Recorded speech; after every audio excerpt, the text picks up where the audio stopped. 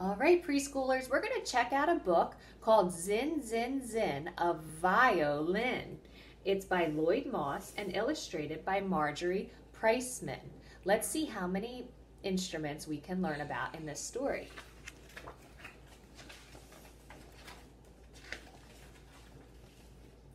With mournful moan and silken tone, itself alone comes one trombone.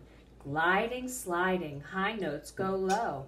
One trombone is playing solo. Next a trumpet comes along and sings and stings its swinging song.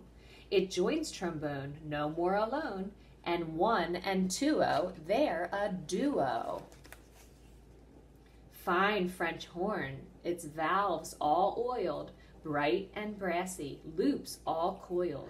Golden yellow joins its fellows, two, now three-o, what a trio. Now a mellow friend, the cello, neck extended, bows a hello, bows a hello, end pin set upon the floor, it makes up a quartet, that is four.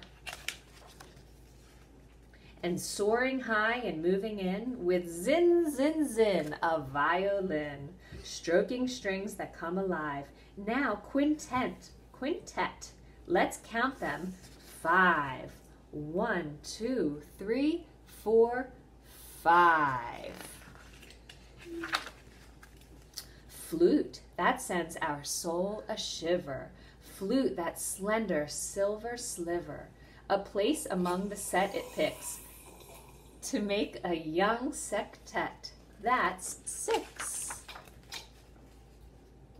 With steely keys that softly click, its breezy notes so darkly slick, a sleek black woody clarinet is number 7, now septet.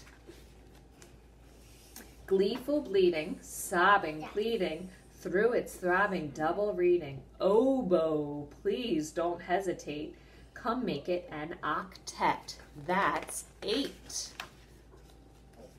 That lazy clown, the big bassoon, he plays low down, we're laughing soon. Here, Grumpy, get your place in line and give us a nonet, that is 9. The harp descends with angels' wings, a heaven's blend through magic strings. And when it joins the others then, behold, a chamber group of 10. Let's count them.